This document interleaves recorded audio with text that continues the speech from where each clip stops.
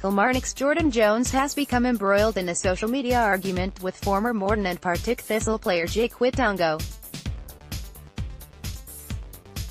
The midfielder signed a pre-contract with Rangers back in January and will join the Ibrox club at the end of the season.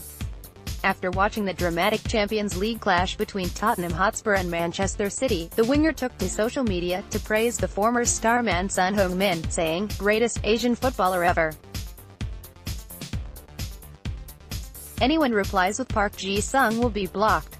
The tweet received plenty of responses, but it was the one from Quitongo that got the Northern Ireland internationals back up and kicked off the spat.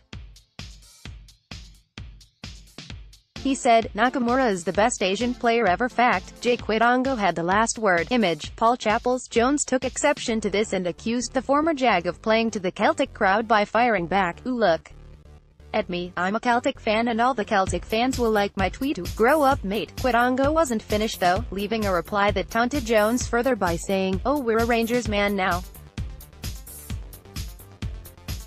Careful mate, you're not in Glasgow yet, enjoy watching 10IAR brother."